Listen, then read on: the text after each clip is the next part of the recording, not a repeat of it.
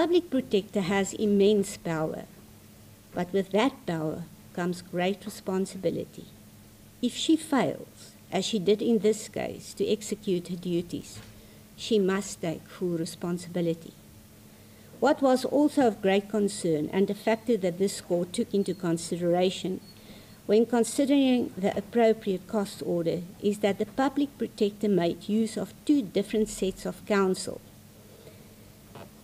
consisting of senior and junior counsel in one matter and senior and two junior counsel in the other matter.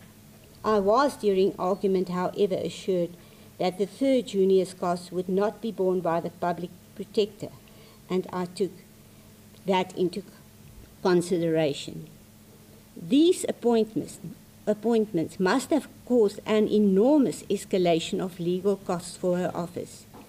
This must be seen in the light of the fact that although two applications were brought by two different entities, they were based on exactly the same facts and dealt with the same project. Accordingly, they also relied on the same legal principles. One set of any of her very competent legal teams could easily have dealt with both matters.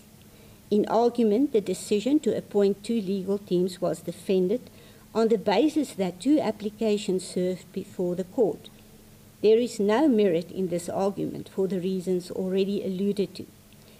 This decision by the public protector, unfortunately, shows a total disregard for the taxpayer who will have to foot the bill, and flies in the face of her complaint about how financial constraints limited her ability to properly investigate the complaints. I am satisfied that the requirements for a personal and punitive cost order were met.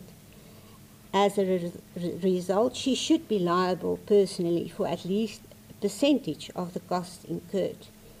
I, however, take into account that the impact on her personally may be too harsh, as in this instance there are two applicants involved, and therefore the court adjusted the personal cost to a lower percentage for each applicant. I make the following order. 1.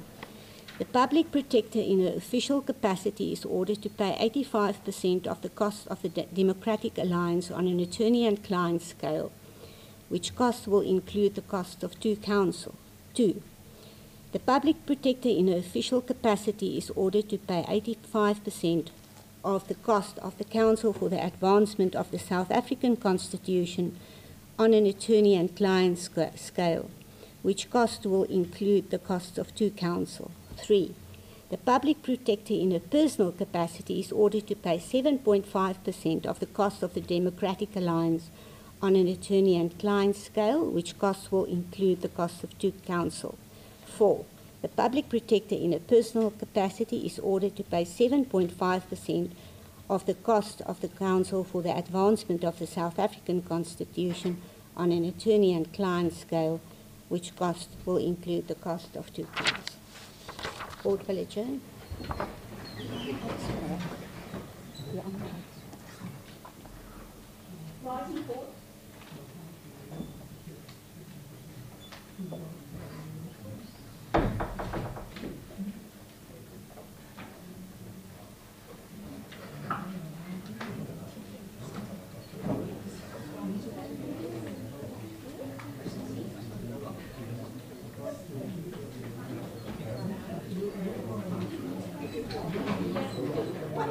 There you have it, Pretoria High Court Judge Ronel Tolmay delivering the ruling on whether the public protector Busisiwe Mkhwebane should pay personal costs order litigation over her invalid and unconstitutional report on the Estina dairy farm.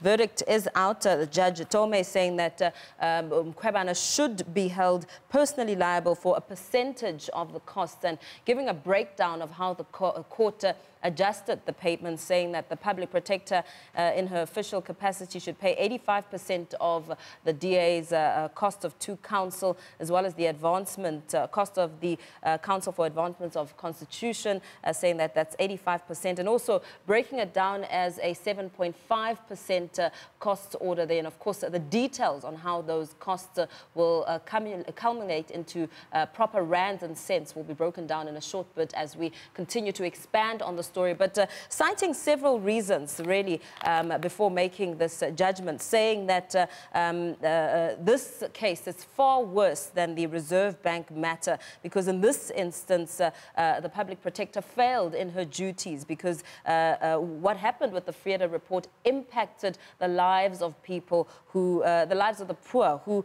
were deprived of a chance to create a better life for themselves. Just really looking at the hard impact on the farmers that donated their cattle there and sacrificed a lot, and also saying that the public protector tried to defend the indefensible and the public protector failed to execute her duties. And of course, breaking news there, that official story, the public protector should pay personal costs order over her invalid and unconstitutional report on the Estina dairy farm. We'll continue to bring you more reaction in a short bit.